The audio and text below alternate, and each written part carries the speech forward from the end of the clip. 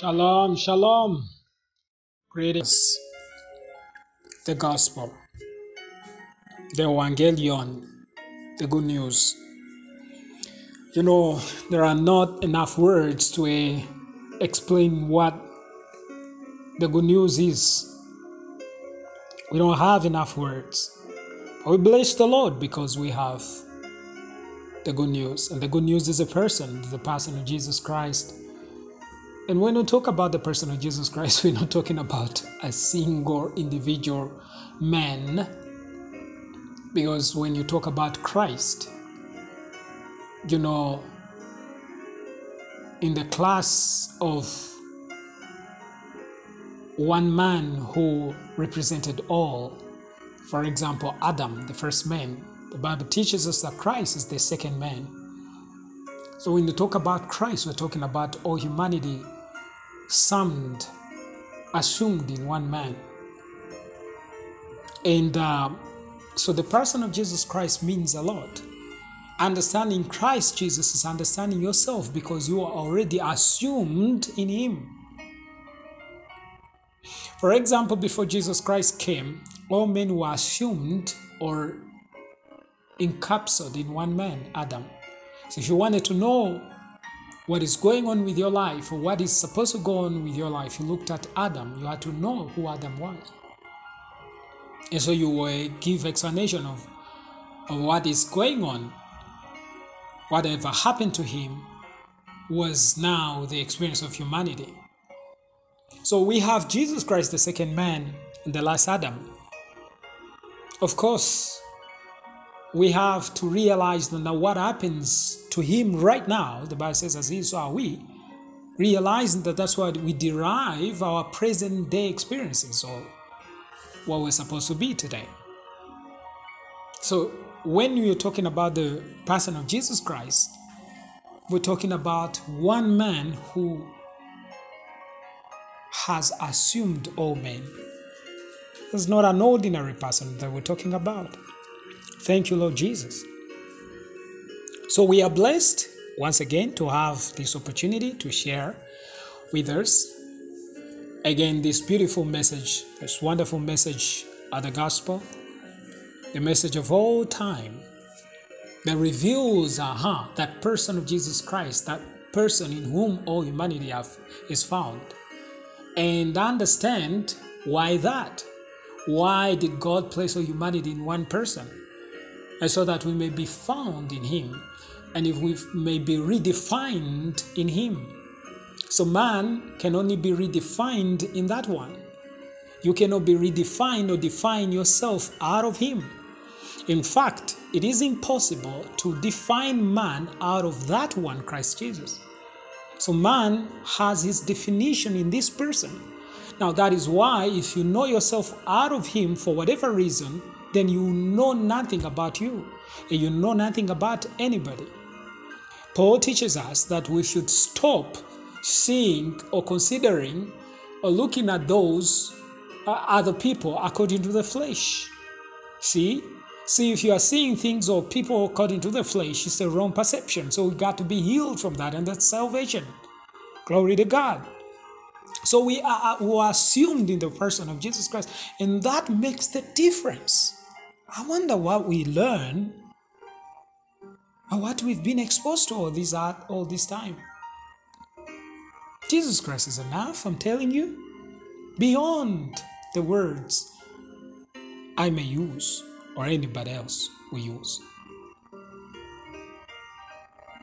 Glory to God.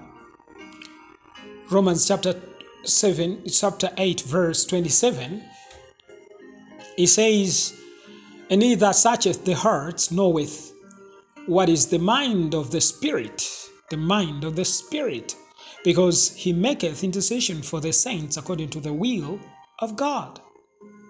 Now, based on the Spirit's unuttered articulations with the Father through the Spirit gives us utterance to the gives utterance to the believer. I want you to understand that the word he maketh intercession according to the will of God is italicized in King James Version. The will of. So the will of, if it is italicized, it means in the original King James Version, wherever a word that is italicized means were not supposed to be there, they were added. It was added by the translators. So this verse really says, He maketh or makes intercession according to God. Not according to the will of God, no, according to God. What does this mean? In other words, the believer, in giving utterance to the unuttered articulations between the Spirit and the Father, is praying the same way God would pray if He prayed about the situation. This is how deep it is. When the Spirit of God has taken over and He's helping us in our prayers, He's not only praying according to the will of God. No. He's praying as God Himself would pray if He's praying for a certain matter. So when the Spirit of God helps us, it's God Himself helping us. It is God Himself praying in us. Think about it. Oh, what a blessing. That's how it is. And that's how deep it is. So the Holy Spirit helping us means God Himself helping us. Oh my goodness. You know, something is, I always think about the love of God and I'm like, oh my goodness. What manner of love is this? What kind of love is this? So He's stooping down, and instead of leaving us do what we're supposed to do, He comes and He joins us. And He does it as He would do it, of course, if He was facing a certain circumstance. And yet He does it with us or through us. At times we don't even realize it's the one who's doing it through us. And circumstances responds or succumbs or bows down, and we think, oh, we did it as if we did it ourselves or on our own. You see, this goes to show us how deep God wants us to be one with Him, or acknowledge our union with Him. Put it also, our oneness with Him. This is the importance of the Spirit of God in us. It means God Himself. So through the ministry of the Holy Spirit, we are connected to the mind of the Godhead in a supernatural manner. This joint operation of our attempt to pray and His assistance with His unutterable articulations that we express in words beyond articulate speech is part of the human divine partnership in prayer. Think about this divine partnership of prayer. That means humanity and divinity in one flow. So as humanity is praying, divinity is joining, and all of a sudden, nothing can resist. Glory to God. This is God's policy in action. Let me ask this question. If this is the case, and we grow in the acknowledgement of what the Spirit of God is doing and who is in our lives, do you think we will not attain this experience of the redemption of our bodies?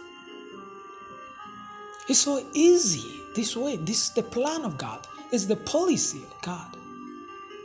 It's how He wanted it. You see?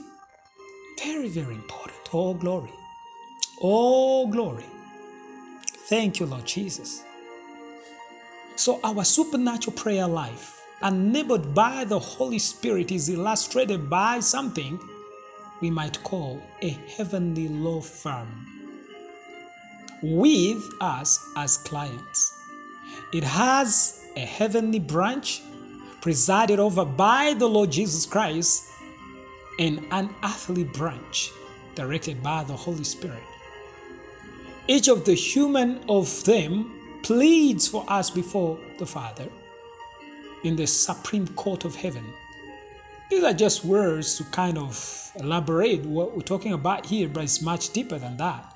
In fact, at times when I give examples, they might mislead those who are listening or hearing because they paint pictures, portray pictures in their minds which are not necessarily accurate. So it is the Spirit's role to move us to pray and to intensify that prayer to a point of which we ourselves are not capable. So similarly, it is the ministry of the Lord Jesus Christ in heaven to interpret our prayers. All right, and plead the efficacy of this is answered prayer guaranteed. This should give us great boldness in prayer and should encourage us to pray in the Spirit with great confidence. If it is true that the Spirit of God, who is God Himself, is actually taking over, helping us in our prayers, so that we may not have any limitations in terms of how to articulate what we want to articulate, or saying the wrong stuff, or speaking the wrong things, or addressing the wrong things. And rather, He creates this desire, enablement, power, energies, and so the words that are appropriate to be used, and we get results. This is the best thing then, because it's easier then to join in prayer, because we know we are not the ones who are going to do it. He's the one who's going to do it in us or through us. Thank you, Lord Jesus. So we can do this together with Him. What a partnership. And do you know that this was the will of God from the beginning, that He didn't want us to be separated from Him, and He didn't want to be separated from us? And He's not testing us, putting us to test so that we may fail or win, or so that He say, oh. No. He's with us all the way long. You see, the way He was with Jesus Christ and His earthly ministry never left Him. He enabled Him to do everything He did. Well, the same way He is with us today, walking with us, talking with us, moving us, enabling us, empowering us, encouraging us. The Holy Spirit is God in our lives. And with Him and acknowledging Him, we realize we are meant to succeed. And if we fail, it won't be because the Holy Spirit has not helped. It's because we have failed to acknowledge the Spirit of God in our lives as a sign of the love of God beyond measure. Let us acknowledge the Holy Spirit once again in our lives. Shalom, shalom.